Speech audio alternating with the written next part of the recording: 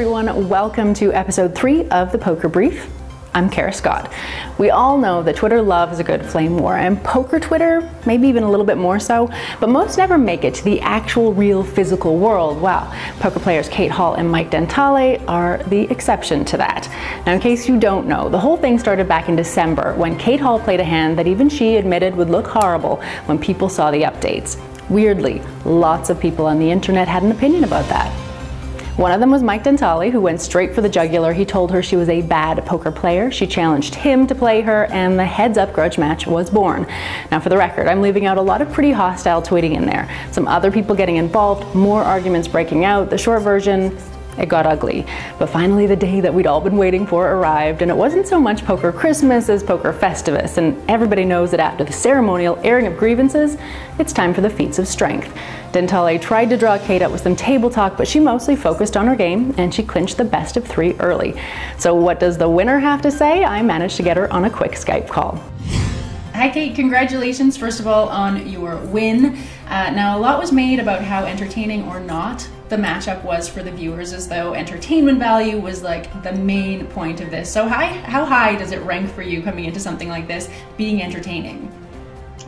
Yeah, so walking away from the match, I felt like I heard some people criticizing my personality, and I was honestly pretty happy with that because in my experience, people are always going to be criticizing something about me, and usually it's my play. So having it be my personality this time was sort of an improvement for me. And my sort of approach to the match was, I'm glad that people got some entertainment out of it, and I realized that that was a lot of the value for other people. But for me, it was an opportunity to like showcase my ability to play and to earn money, and entertainment was sort of secondary for me. Well, I heard you talking on Doug Polk's podcast, and you said that one of the reasons you actually made the challenge was to hopefully get Mike Dentale to stop commenting about you and about your play online. So do you think that's going to work? Do you think that there was ever a world where that would work? You know, I think that he will find a way always to criticize me because he just hates me. But I think that when he does it in the future, he's going to have to contend with a lot of people saying, haha, what about Queen 5? So, you know, I think that I accomplished my goals as nearly as I could with this match. Okay, live tournaments and festivals for poker in Europe are going through a bit of a boom lately. With old tours being retired, new ones are popping up, and everybody's trying to find the right path straight into the hearts of the players. The shock announcement that former EPT CEO John Duffy is now president of Party Poker Live definitely caught the industry's attention. He's long been a player favorite, and he's been especially straightforward about his thoughts on stars and how the other major companies have been handling live events. Like everyone, I am really curious to see what he does with it all. And of course, 888 Poker is expanding their live poker offering as well. The company has said that they want to ensure the high quality of customer care at the event stays while still pushing to make things bigger and draw in the serious poker crowd as well. With exciting new locations coming up for 888 Live festivals this year, like Sao Paulo, there's something for everyone. As Stars said in a recent blog, competition is good for the industry. Well, a wider range of options is also very good for the players. So a few words on a vlog I've recently started following, and this really is news because generally I do not have the attention span for these things. Andrew Neeme started his vlog on YouTube last year, and it's quickly gained a lot of very loyal followers. He says he started the project because he wanted to add something more creative to his life aside from simply grinding poker.